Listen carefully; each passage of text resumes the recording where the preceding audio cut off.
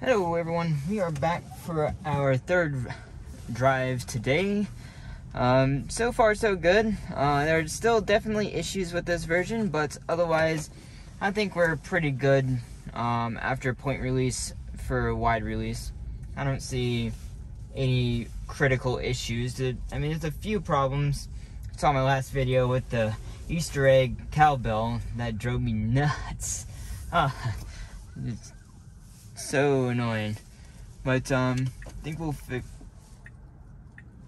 Okay, that's not where we're going. I'm gonna pull out on the road here and enable full self-driving. Make sure it doesn't get into the parking lane. It kind of is. Now it corrected itself. Good. So bring up the camera to explain. So this right here is all parking along the road. No cars here right now. All this is parking right in here. So it should not be riding in that lane. You can see the car in front of me right there. All that is parking. The paint is worn away. You can't really see it. As a side bonus, I'm going to be... I personally don't like that, but I think it's fine. See that? Not fine. I see no reason why it would have jammed on the brakes like that. And the only reason I let it do it is because there is absolutely no one around me. No one at all. It's the only reason I let it do that. Just to see, like, if there's anything on screen, maybe. I didn't notice anything. But yeah, back to what I was saying. I'm actually going to go home after this. And then I'm going to pick up my trailer and go back into town to pick up... I'm actually going to go pick up a couple burn barrels. And we're gonna see how the car handles with version 11 with a trailer. 69 at 25.2 handled quite well. And the version before that handled well as well. So we're gonna see just how good, if anything, has changed while towing. It was so good, in fact, I'll be so upset if it handles worse or just like doesn't let me use it. That it was that good having a trailer towed while having full self-driving. All the scenery is changing around here. We got our updated high school. Why is it? Okay, that was wrong. It needs to stay in this lane. It's turning right at this light, right? Is turning right here. It literally couldn't get over if it went in that left lane right there. So I canceled that. Like I'm hoping when you cancel a lane change like that, that it's that feedback goes back to Tesla. Like I could disengage, but there's no point. I mean, it's just easier to hit the stock. They'd be like, hey, cancel lane change and stay in this lane, and then it does it, and then everything's good, right? If I disengaged, right, I mean, it just depends how they have their feedback, I guess. That's why I wish I could do voice feedback on every single little thing. Like, I canceled the lane change because it was getting in the wrong lane. We're making a right turn, it was getting in the left lane. Exactly, I don't know why it was doing that. And this car is about to pull out in front of me. See, as you can see, look how far he moved that. Look how far that guy moved his head. Like, look at, like... As a human, I can lean up 2 feet in front of me, right? The B-pillar can't do that. And so it makes a huge limitation on visibility on many areas. I personally think they can get away with it. I don't think there's enough scenarios where it's going to cause an issue where they couldn't geofence it out to make the robotaxi. I personally think the reason Tesla's doing this with the cameras is it makes the simplest version of making it work. They're trying to make everything as simple as possible just to make it work. Adding more cameras adds complexity and makes it harder, right? I personally do think they need to add cameras for true level 4 and especially level 5. I think it's absolutely unacceptable, the current camera layout for true level 4 and level 5. They can have geofence restricted to level 4 like Waymo has and like Cruise has, but I don't think they're going to have true level 4 and level 5 without adding cameras. It's just in my opinion, there's enough scenarios that aren't safe enough with the current visibility. There's ways they can reroute and navigate around to get around those, but to go anywhere, it's going to require additional cameras, in my opinion. It oddly seems kind of like to be going slow on this road for some reason. I mean, it's fine. I mean, it's the speed limit, but this feels slow for some reason. Okay, so this is a good interaction with some cars. You can tell a little bit of hesitancy, but otherwise it handled it well. Let's see if it turns on the blinker here. It should. Well, most of the time it just swings off. Good. It's gonna keep the blinker on. Okay, awesome. So, I wish you could just delete stops. Like, just tap on it and hit delete. Oh, this car's still behind me.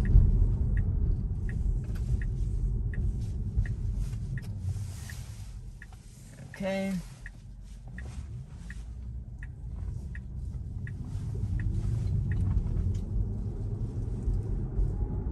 Yeah, so it can't just stop in the middle of the road. I wish I could just, like, cancel that waypoint without having to dig through the menu. It is better that it's down here now.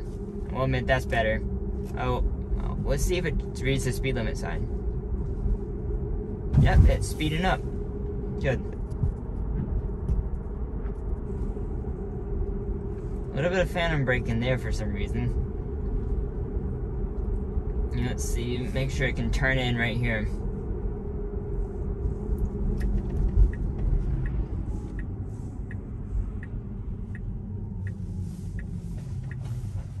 Okay, I had to press the accelerator just a little bit. So we're not going to count that disengagement, but, because, you know, I'm parking it here. But, yeah, everyone, so that, we are going to be back out after Oli, and I will continue on the way home on the highway. We're back out, everyone.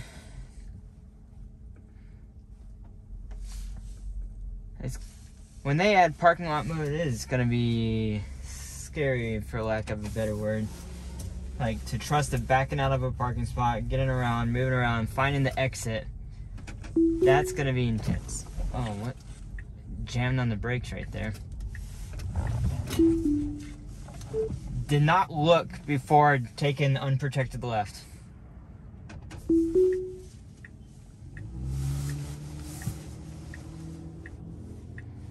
Okay, so that's going to be one disengagement, everyone. And it should not go until this... Could not see to the right. Should not have gone.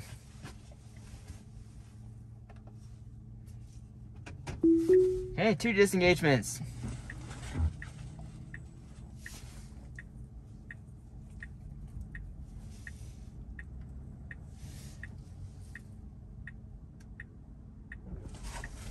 Okay, we are good to go.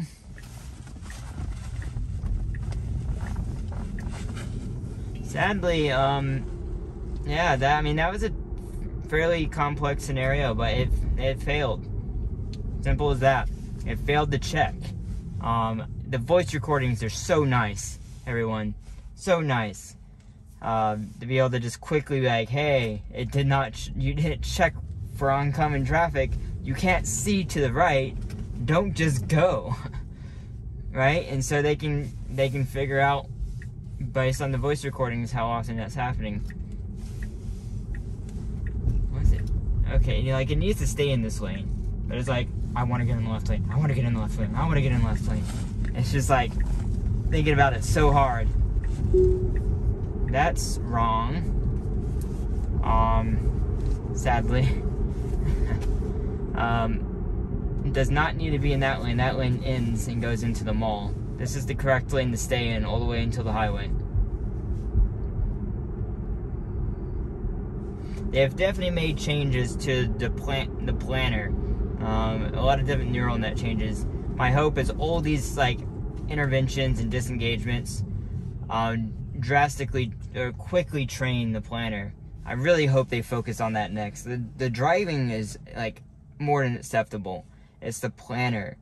It needs to plan way up ahead. Like, if like the way I plan, if I leave Aldi, I know I'm gonna be in this lane all the way until the highway.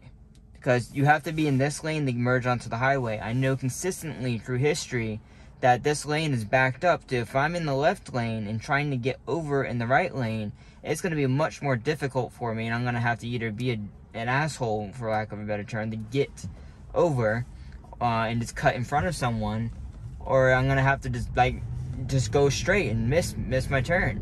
And it's just not worth the 10 seconds you're going to save by being in the left lane. And sometimes, more often than not, you don't save any time because the traffic ends up moving just as fast in this lane as it does in the left lane. It's not like you're going to get to the entrance on the highway any quicker.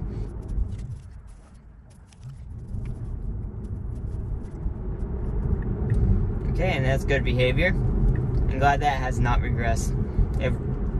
It took many versions before that was done correctly. Wow, it's already speeding up to 60 here. That's actually great for me. This is how I would drive, right? Again, this is how I would drive, and it's doing it, right? I would speed up here. Now is it going to turn the blinker on? I don't think it's going to turn it should turn the blinker on now. Like, and it's not doing it. It just should not merge on the highway like this, in my opinion. It should turn the blinker on, and it should just merge over when it has room. There's no one behind me. There's no one there. It should just go ahead and get over. That's going to be probably a big debate on how it should behave, but in my opinion, it should just go ahead and get over. And so you can tell with that Model 3 in front of us, that was a manual lane change. Either by pressing the stalk or by manually just getting over. And you can tell since they're not centered in the road, so they're driving manually right now. I always find it interesting, like, autopilot's so good, I don't know why anyone would want to drive manually. I just don't get it, because you look, they're drifting back and forth in the lane. They're staying a little bit left in the lane. Autopilot is dead center in the lane. You can tell, if you just look at the way people drive, they're just moving back and forth. I just don't know why you would not want to use autopilot. Now that one, I didn't actually pay attention if it had the, it might have had the same trim I have with the, what am I trying to think of? It has chrome. Chrome's the word I'm looking for. It has chrome on the car. And so some of those models didn't include autopilot, so that might be why they're driving manually. They just didn't have autopilot. And of course, they wouldn't want to spend $5,000, $7,000 for autopilot at this point. So we're already getting over. This is what I kind of don't like. I'm like, we're approaching up to this car, and we are starting to pass them, but we're not moving quite fast enough to justify getting in the passing lane. That's why I wish there was an offset to passing speed. So I'm like, okay, go up to, whatever set amount over the speed limit to pass, and then go back down to what your set speed was before. In my case, I would probably do 72 right now. See, look, this is what happens. So my car gets over. I've done this myself. My car gets over thinking it's gonna pass these people, and then it just sits here. So I'm just gonna go ahead and go back over, because there's no point to sit in the passing lane if you're not actually gonna pass someone. We got this car merging onto the highway. Let's see how my car behaves. And because, okay, that was the right distance apart, so it slowed down a little bit even to make distance. But otherwise, great behavior.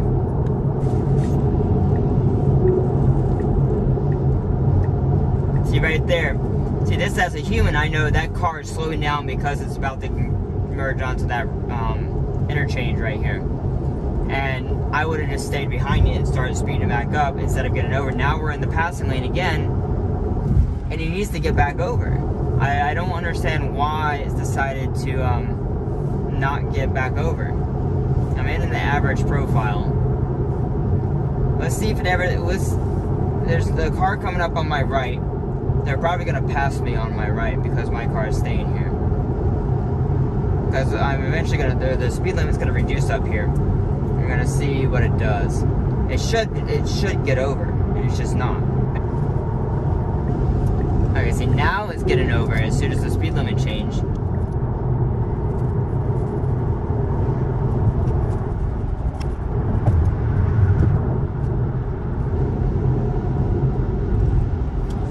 Look at this car drifting in my lane. And it handled it well. And see, that's something that Navigate on Autopilot would not have handled well. I'm pretty certain, because it happened one time and I had to disengage. My car slowed down and moved over even a tiny bit for that car going into my lane. That's really good behavior, and that's the advantage of having full stack on the highway. It can do maneuvers like that now that Navigate on Autopilot just would not do. And so that's really good behavior, and is really important for safety. That's going to increase safety even more on the highway.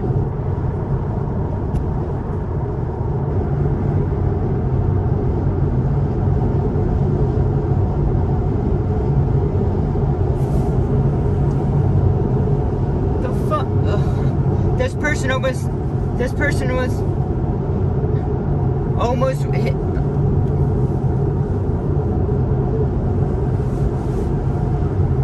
They almost sideswiped me. They were looking on their phone, and they almost sideswiped me. Okay, actually that was correct. It should, actually no it's not. No it's not. At this close to the exit, it needs to stay in this lane and not get over. So that actually was good to cancel that lane change. A lot of people, I guess, out of town right now. I don't know why. There's like several people, like people out of the state, just can't drive, man. New York drivers, I guess.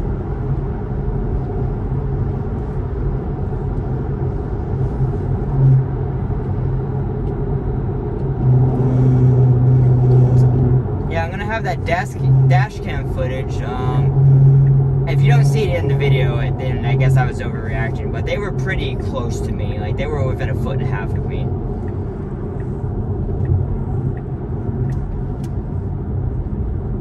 Yeah, so this is definitely improved getting off the highway here. Much slower, yeah. And sometimes it'd be going 65 right here, which is ridiculous. And then it would jam on the brake going down the hill because it can't slow down quick enough. This is so much better getting off the highway here. It's more efficient, and it's just, yeah, overall just better. Let's see how it does. We have a car coming on the right. If it goes now, it's good. It needs to stop. It's just creeping out into the road while this car is going. That's really not good behavior. I'm gonna go ahead and snapshot that. It should wait until that car goes, and then I can go. Or at least be the car should be in front of me before my car starts like going out into the road. So everyone, I mean, just look in the description at the timestamps, and that allows me to have some time to digest the video properly and mark everything. Otherwise, I think everything did really well, for the most part. Let's see how it does with the Cyclist. We'll get a last little bonus footage. Is it gonna pass the Cyclist? I don't think it's not gonna pass him, is it? In a way, you shouldn't right here because it's kind of a blind curve. I need to be able to see far enough ahead to be able to pass this person. We're gonna end it here after we pass this Cyclist. Whether I have to take over. Well, now he's gaining speed. See, this is the appropriate spot to pass. I'm gonna go ahead and pass him.